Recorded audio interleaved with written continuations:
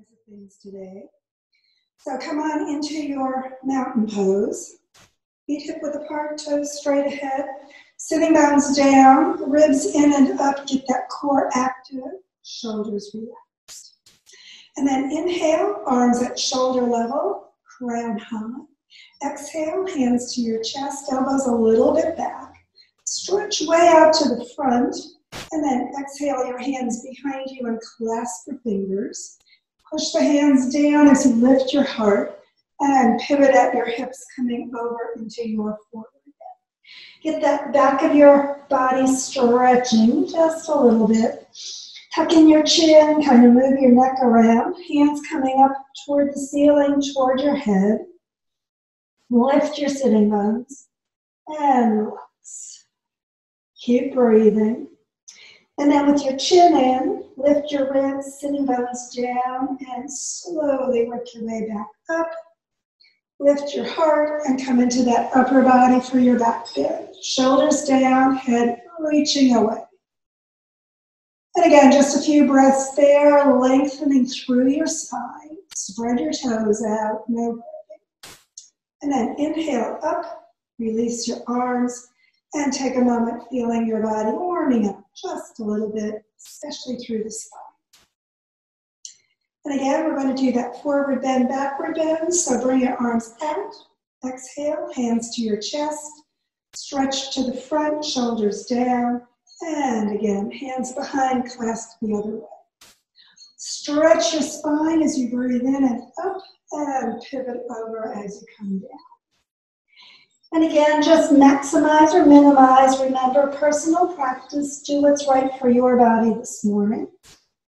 Tuck in your chin, bring your hands toward your head. And again, slowly work your way up. And lift your heart again, stretching your spine as you come into the upper body back bend. And lengthen from your toes all the way through the top of your head. And again, inhale coming up and release. Take a moment, feel your spine a little warmer.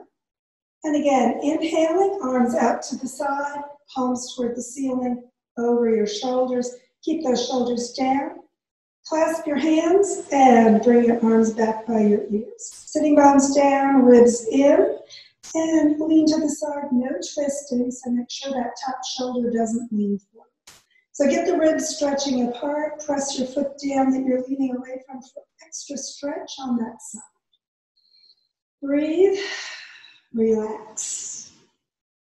And then inhale back up, shoulders staying down, and hands switching around. And again, lengthen through the crown and exhale to the opposite side. Stretch it out, press into the foot, maximize that side opening through the ribs along the oblique. Keep breathing and relax. And again, on the inhalation, come up and release back into mountain. Side should be a little more stretched out, and we'll do our twist. So remember, get those bones along your spine separating, base of your spine and base of your skull reaching. Arms out, palms up, arms over your shoulders, clasp your elbows, pull the arms by your ears, and shoulders down. Ribs in and up, lengthen your spine, and exhale for your twist. Knees bent maybe a little bit, and stretch, pivot on over, and relax. So come into that twist forward bend as deeply or not as your body likes. And again, a few breaths here. Kind of lift your sitting bones, relax through the shoulders, through the arms, move your head around maybe a little bit. And then slowly work your way up in the twist into that upper body for the back bend. And remember, don't overdo that low back while you're twisting. So chest high, elbows back, look up, and get that heart area, shoulder blade area into the back bend. And then inhale up, exhale to the center, and switch your arms around. And again, lengthen your spine, get that open, and exhale and twist. Breathe in, and exhale over. So again, deepen into this forward bend in this twist as much as you'd like. Relax, kind of let that spine lengthen as it's pulled with gravity through the top of your head. And then again, inhale and come up. Chest high, elbows back, shoulders down. And again, just the upper body bending into that back bend, being gentle on the lower back. Inhale to the top, exhale to the center, arms up, keep them right at arm level or at shoulder level, ear level, and shoulders down. Pivot at your hips, so push the sitting bones back and the crown forward, get your body as flat and parallel to the floor as you can. Lengthen your spine, and then just drop into ragdoll. Take a moment there, breathing, relaxing, deepening. You can pull in with your hands behind your legs if you like it, or not. And then arms back to the front, and one more wind up. See if you can feel those bones along your spine moving into place as you come back up. And shoulders back and down into mountain pose. So take a moment, focus on how your body is feeling this morning. And we're going to start with a little side motion with our triangle that we did the other day. So get your heels kind of along this parallel line along the back of your mat or something if you're on the floor. Toes straight ahead. And remember, inseam length from your ankle bone to your upper hip joint is the same as between your ankle bones if you want the full realized pose. Otherwise, a little closer is fine. So get your feet positioned and allow your whole body to be open to the front. Remember, we don't want to be twisting when we move our feet in triangles. So shoulders, hips, face the front no matter what. Arms up at shoulder level. Turn one foot 90 degrees. So get that side of your foot kind of parallel to the back of the mat or parallel with where your heels were. And then the back foot, remember, heel back, toes forward so that the knee goes the same direction the toes are pointing. And then that joint at the top of the thigh, the hip joint, that's where we're moving from. So push, push, push straight. The further you push straight out, the further your hands will go down toward your leg. So hands parallel to the front of your body and then pivot. So your shoulders and your hips stay facing the front. Your arms right across from each other as much as you can. And allow yourself to keep reaching through your head, through your sitting bones, so that your spine keeps lengthening as you move into your triangle side bend. So this side is stretching open. There's a little contraction on this other side. If you want to make sure you're opening your chest, you can bring that arm behind you or all the way down to your hip to keep that whole front of your body nice and open. And this hand can be wherever it is. It can be on your leg or the floor or a block or just dangling. It doesn't really matter because it's not supporting you. It's just position. And then if your arm came down, bring it back up. And then leading with that hand in the air, pull yourself back, arms at shoulder level, palms to the floor, feet to the front, star, energize it, and release. So feel more circulation and just focus inward. So of course we're going to do exactly the same thing to the other side. Check that your feet are still parallel and your hips and shoulders remain to the front. Arms out, shoulder level. Keep the shoulder blades down, the crown high. Turn that other foot 90 degrees. So again, check and make sure that that foot turned the right amount. Shouldn't be out to the side or back behind you. It should be straight to the side. Arms stay at shoulder level. Heel back, toes forward, but keep those hips to the front. So make sure you're reaching those hips back toward the back of the mat. And then again, joint at the front of your thigh is where we're pivoting from. So push, push, push. Keep those arms right across from each other. Palms facing the direction you're facing. And pivot like your fixed wing aircraft with those arms staying across each other. Front knee stays straight, back knee stays straight, and get those arms as across from each other as you can. So the hand can be in front of your ankle or behind you, whatever is good for your body. The head reaching to the side, and you can still be halfway into that pivot if that's where your body is. It doesn't matter. Just keep things nice and straight. And again, if you like that front body opening a little bit more, you can bring that hand down, or you can leave it up. It's your personal practice. So again, this hip is at the hip joint, pivoted, and your body is stretching open.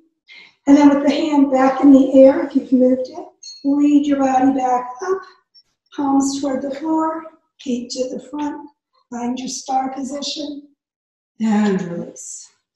And back into mountain pose.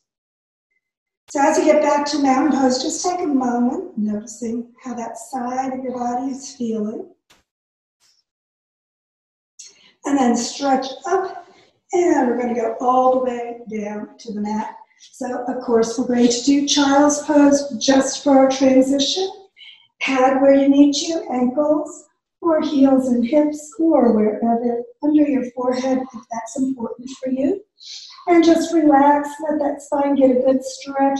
So notice that we're releasing those hips that we were working as we went into those pivots. So again, just take a moment and breathe. And then inhale and come up. We're going to be on our knees for this next one, hands and knees. We're going to go into gate pose. I'm going to turn around, but you can stay facing your mat. I just think it's easier for you to see what I'm doing if we do this. So if the surface beneath you is hard and you want some padding under your knees, you can use one of those garden cushions under your knees, or you can fold your mat if you've got a mat, or you can put a pillow or something under you. You want your knees hip-width apart, so heels right under your hips, and then we're going to come all the way up onto our knees. And first we're going to go into table position because I think it's a little easier to get your leg out, but you don't have to do that if you can just fling your leg out. So come into table position with your wrists under your shoulders and your back nice and flat, knees right under your hips, and then bring one foot out to the side, and it's going to line up with your other arch with your other knee, and then walk your hands back and up your leg. If you want to, from the kneeling position, you could just put that leg out, but I think it's a little bit easier to make sure it gets into that correct position if you start in table position. So get that leg out with the arch and the knee lined up. That hand goes along the knee. Again, hips and shoulders face the front. We're going to go into side stretch on this side. So I've got a check going over it if it sounds noisy, sorry. Arm out to the side, palm up, arm over your shoulder, and then slide to the side and open up through the ribs. So this side contracts and this side opens. And you're going straight to the side. You have the head about the same area, ear next to your arm next to your ear. And you keep reaching your head and your fingertips in the same direction. And just keep sliding this hand along the leg as far as you want it to go. And breathe and relax. So you can keep sliding further and further as long as you're not leaning forward as you do it. So breathe, extend through that side, getting those ribs nice and open and stretched out. And this side nice and contracted because you're not twisting, you're going straight to the side as you relax into this gate position. And then inhale, sliding back up, arm out, palm to the floor, and down, and then back into table to flip that knee in, or you can just bring it in if you want to stay just on your knees. So again, positioning, getting your spine nice and straight, bring your other foot out. And again, align the arch and the knee on that foot, toes to the front. Hands walk back and up your leg, and make sure those hips are even, shoulders are even, facing forward. Again, the arm goes down your leg, other arm out, shoulder level. Palm toward the ceiling, and bring that arm right above your shoulder. So slide over to the side, no twisting. Keep reaching your head and your hand in the same direction in the air.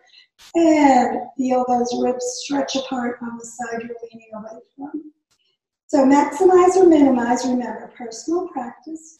You may find one side works easier than the other. Remember, habitual use of your body. Make the sides of your body work differently. That's okay. Just be aware. And again, just relax, sliding deeper or not, doing what's right for your body as you move into that lateral motion. And again, deepen or not, it's your choice. Feel this side contract, the other side stretch. Feel your spine, keep lengthening, and keep breathing nice and deeply. And then sliding back up. Exhale the arm to the side, palm toward the floor, and down. And again, go ahead and go into your table to flip that leg in, or just bring it back in. And again, sink back on your heels and come into a nice little child's pose or a little transition. So take a moment there and breathe. Relax, feel your spine, feel the release through your hips.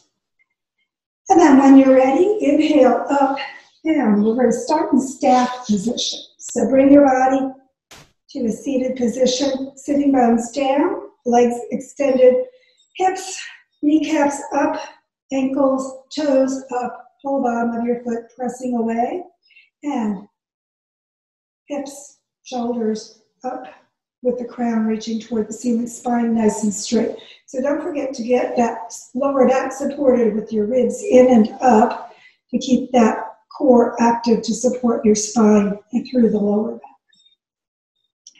So we're going to go into a wide leg position. So just shift your legs as wide apart as you want. Some people will be wider, some people will be closer. It's, remember, personal practice, your body determines what you do.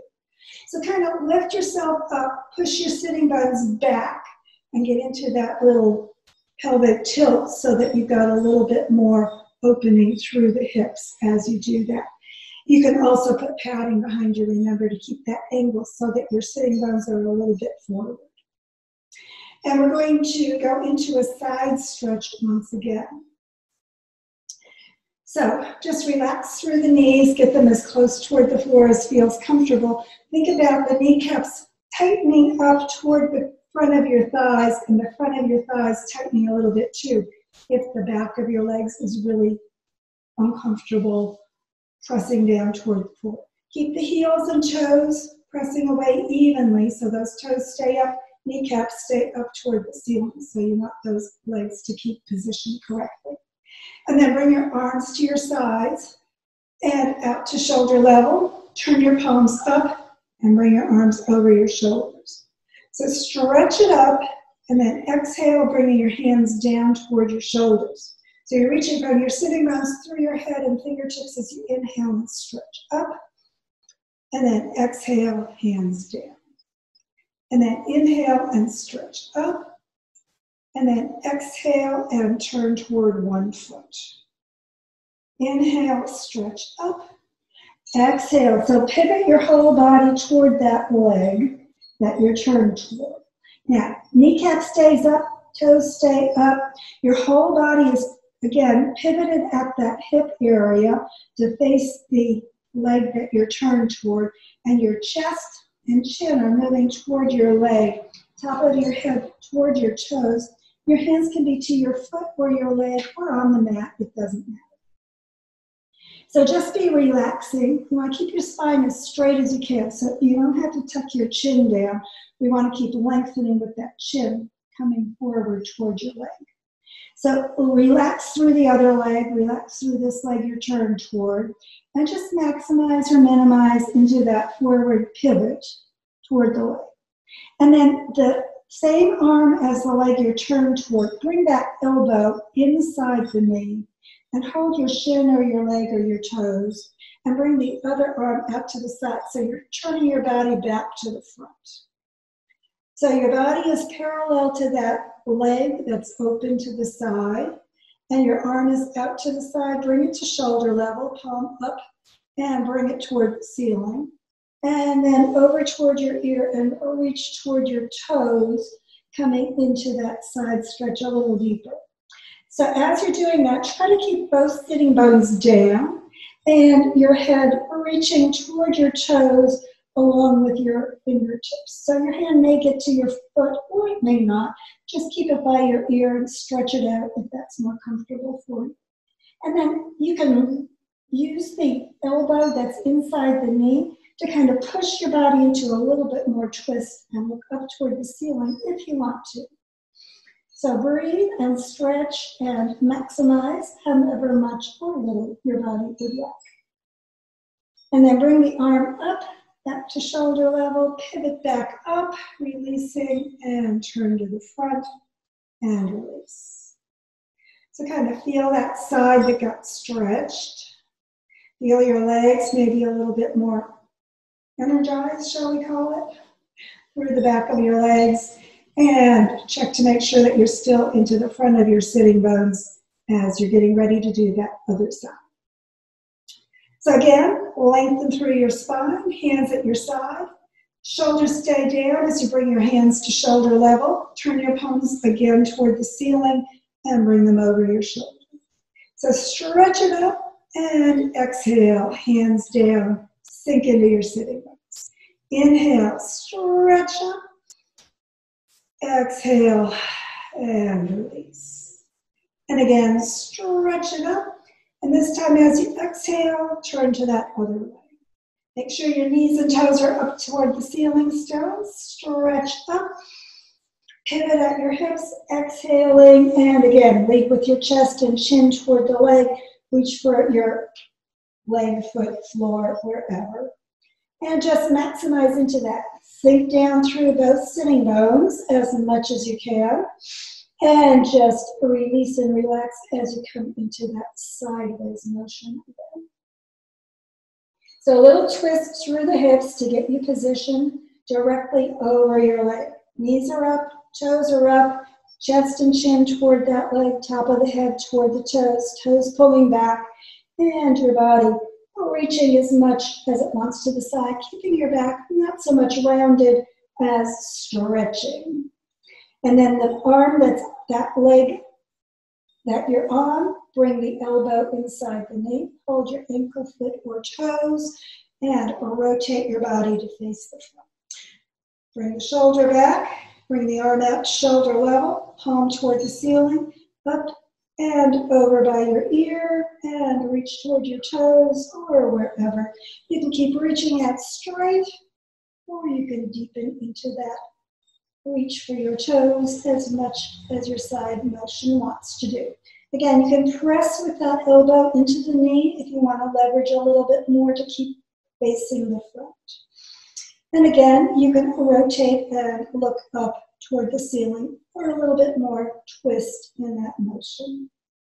And again, deepen as much or as little as you want into your position. Feel the ribs stretching and the other side contracting as you're in this position. And then leading with that hand in the air, pull yourself back up and reach it out and back into your wide-legged position. Bend your knees, bring them in, position them straight in front of your hips, and again into staff position. So just kind of shift back and forth on your sitting bones and relax into your straight position. We're going to do one more side stretch. This one is a little balancy, so if you fall over, don't laugh too hard, either at me when I do or at yourself. So go ahead and lay on your mat with your back parallel to the back of your mat, or if you're on the floor, find a position where you can align yourself nice and straight. Flex your feet, hand in front of your body for a little positioning. And you can have your head down on that arm, or you can, on the floor, or you can bend that elbow and support your head so that your head is on your hand. But keep everything parallel. And then we're going to keep the hips open and turn your knee up toward the ceiling and pull the foot in onto your thigh as much as you can. So get positioned. The more you've got that bottom foot that's still extended straight out, flexed, the more it helps to support you in your side on the ground position. And then hold your foot or your toe and bring it up toward the ceiling as straight as you can. So if you get it too far forward, you're going to roll to the front. If you get it too far back, you're going to roll to the back. I used to roll all over the place when I did this, so if I do, don't laugh too hard at me because I have a really hard time staying on my side in this one. So reach out through the bottom of your foot and lengthen through your whole body. If your head is still down, that's okay too. Just keep lengthening out to the side. And then bend your knee, bring that foot down, slide it back, reposition it, and get those feet supporting you. I'm going to switch around so I can still face you. You can just roll over unless you want to see whatever it is you're doing. So again, align yourself, get the hips nice and even, body to the front, and position yourself. Flex your feet for a little more stability. And again, you can keep your head down, or you can bend your elbow and support your head. Hand in front of you for support, and bend that knee, get that knee going up as much toward the ceiling as you bring the foot onto your inner thigh. Again, you can stay there. This is enough of a balance for you. And if you need to go further, you can hold your toe or your foot, and again, extend that leg as straight up toward the ceiling as you can. So you want to keep the hips as open as possible, and you want to keep maximizing that straightness of your body as you're in this position. So again, try to keep that leg right over your hip so that you're not leaning back or forward and unbalancing yourself into falling out of the position. Again, keep that bottom foot flexed as much as you can for a little extra support. So maximize or minimize, remember, personal practice. And when you're ready to release, bending that knee, bring the foot back to the other leg, slide it down, reposition the hips to the front, and relax. And we're going to go onto our backs. Real quick, T position for our final twist and relaxation. So press your back down, bend your knees, heels in by your hips, slide the sitting bones toward your heels, and bring those knees up. Roll the knees to the one side while you turn toward the opposite side. Shoulders and arms sinking down. Knees toward the mat or the floor, or toward your elbow if you like that extra low back, maximizing.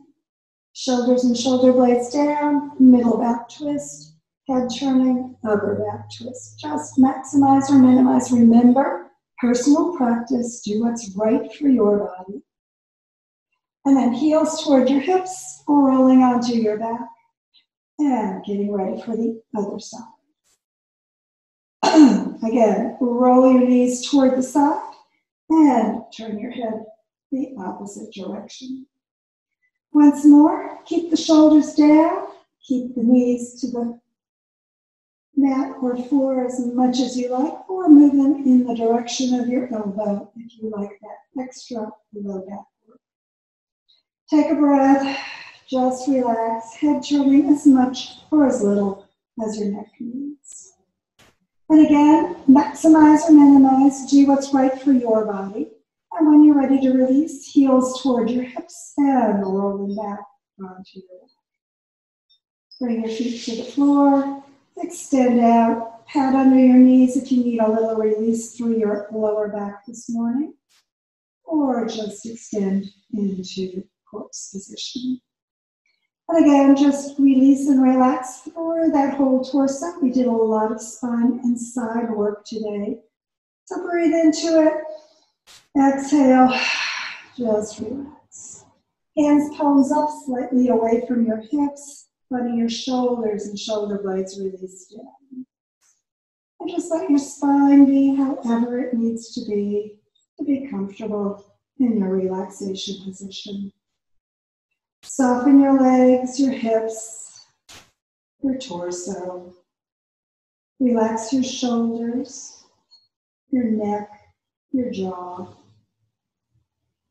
Release any tension in your body and just let it sink deeper into that surface beneath you. Each exhalation will let your body grow heavier, sinking deeper. And just let Mother Earth support your body as you release awareness of it from your mind. And as you breathe more deeply, just exhale any thoughts coming to your attention. There's no need to remember the past, no need to worry about the future. Just let the thoughts drift in and out as easily as your breath.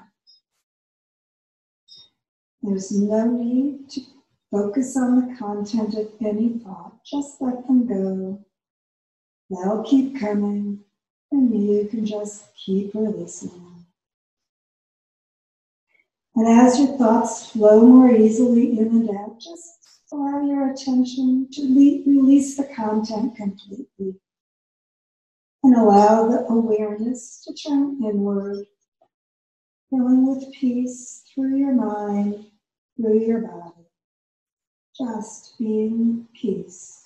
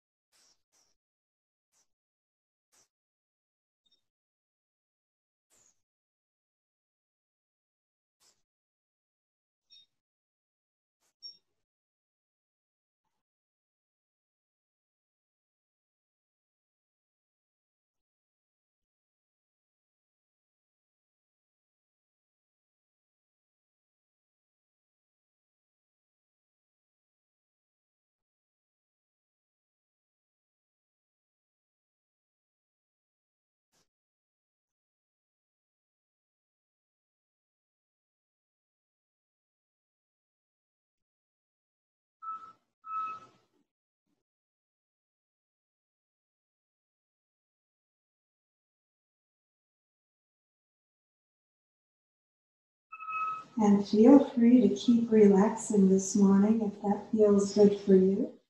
Or begin drawing energy and awareness back to the body, to your moment, to your room. And as you breathe more deeply, begin moving your body gently. Give yourself a good stretch if you want one, or just move fingers and toes and arms and hands, legs and feet, wherever you need. Press your back down, bend your knees, draw your heels in. Give yourself a hug as much as you would like this morning to appreciate your yoga work and your body's work every day for you. And when you've had enough yoga appreciation and hug, you can release, rolling to the side and sitting back up to prepare for the rest of your day. Thanks for joining me.